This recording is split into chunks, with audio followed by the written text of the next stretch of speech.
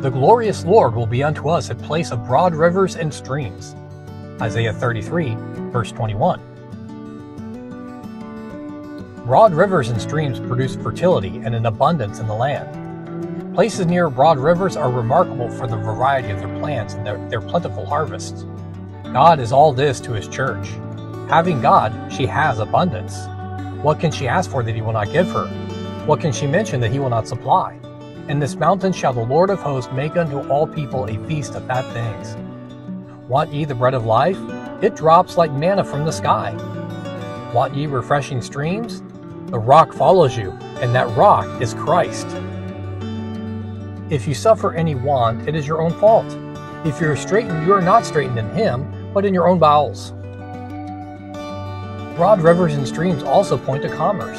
Our glorious Lord is in a place of heavenly merchandise.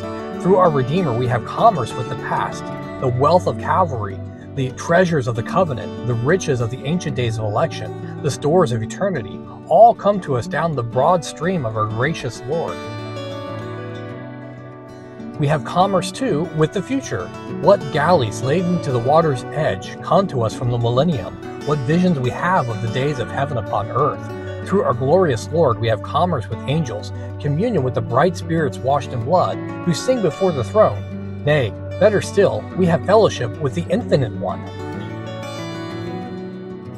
Broad rivers and streams are specially intended to set forth the idea of security. Rivers were of old a defense. Oh, beloved, what a defense is God to His church!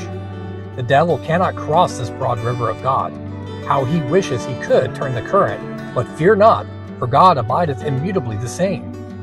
Satan may worry, but he cannot destroy us. No galley with oars shall invade our river, neither shall gallant ship pass thereby.